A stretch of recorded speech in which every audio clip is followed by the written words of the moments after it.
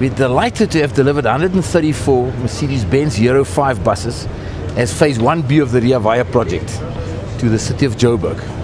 We are definitely ready to introduce Euro 5 as far as we can. Whether the country is ready yet is a question. We need Euro 5 low sulfur diesel available nationally before we can roll it out. But with the City of Johannesburg, we were able to negotiate a supply agreement to provide the right type of fuel, for that operation. There's a huge expansion drive on BRT and public transport in South Africa.